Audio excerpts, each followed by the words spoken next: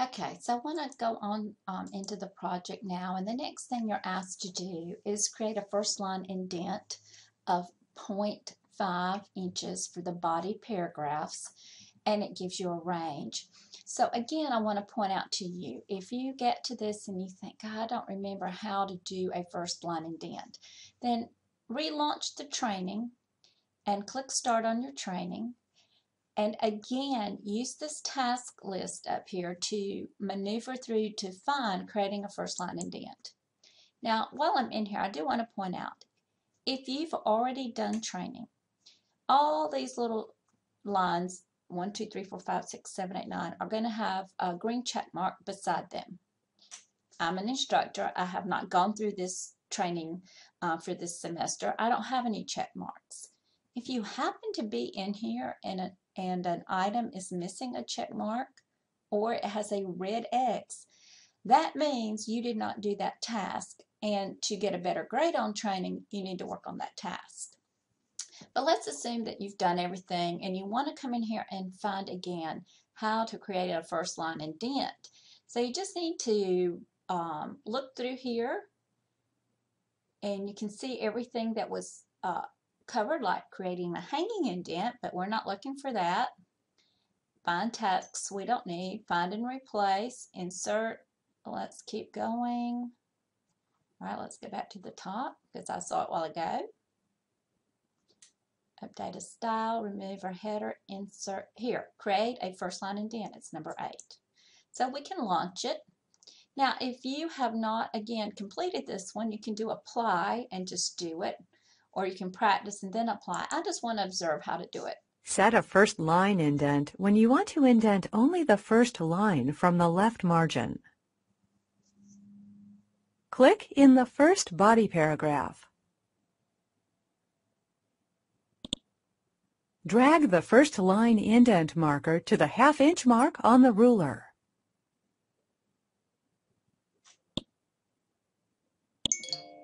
The first line of the paragraph is indented 0.5 inches. Okay, so now we know what we need to do, but here's something we might have also discovered. We might not know how to turn on those numbers across the top. So we need to come in here and also know how to show the rulers. So let's turn this on and say, okay, I got to show rulers before Display I can the horizontal and vertical rulers to help you position content and set tabs, indents, and margins. Click the View tab on the ribbon. In the Show group, click the Ruler checkbox to show the rulers. The horizontal ruler appears at the top of the document window below the ribbon, and the vertical ruler appears on the left side of the document window. Okay, so at this point, I realize that I have got to turn on a ruler, and then I want to one more time watch how they create that first line indent. So I'm going to turn my rulers on under View, and then I want to observe one more time. Set a first line indent when you want to indent only the first line from the left margin. To which of these arrows click in the first body paragraph are moved. Drag the first line indent marker to the half-inch mark on the ruler. It's at the top. So here's what we want to do now. The first line of the paragraph is indented. Okay, so now we're finished. Let's go bring back up our document here. So we're going to create a first line indent. The first thing they said is that we're going to need View. So let's switch to View and Ruler. So now we have our rulers on. And the next thing is we're going to put our cursor right in front of When, go to the top triangle, and move it to the 0.5. At which point we have created a first line indent. Okay? However, this one needs a first line indent too. See? Which we can do this way, or perhaps we can highlight and it will do all of the first line indents at one time. Now, isn't that something? So you don't have to go paragraph by paragraph. You can simply highlight what needs to be indented, the whole area, and then use the top triangle to do the first line indent. But again, make sure you have turned on your ruler so that you are able to do that. Now the next one on here starts in, wants you to respond to a comment in the first body paragraph. So if we go back up here, we have a comment here and we want to reply to it. It uses, it says read the comment and then delete it. So let's look at it.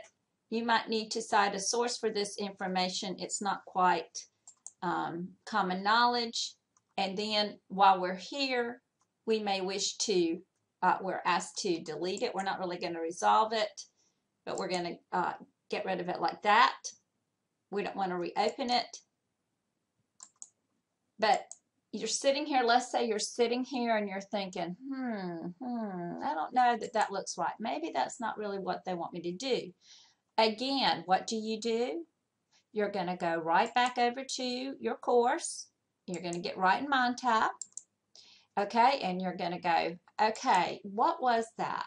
That was, I need to delete a comment. So maybe you come in here and you look down through here and see if you can find something about comments.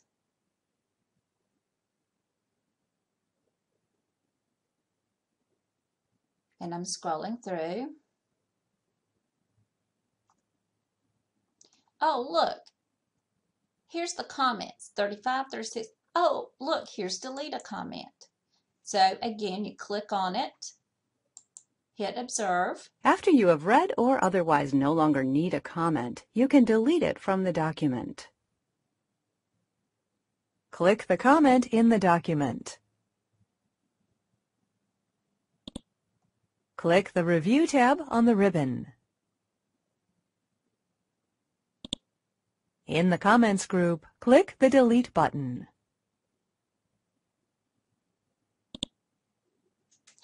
So that's how I do it. Word deletes the comment. Perfect. So let me go back to my document and review. Okay, here I am. Let's see, we want to go back to review. We've got this comment, show comments. Let's go here. This is the comment we want to look at, right? And we want to delete that comment.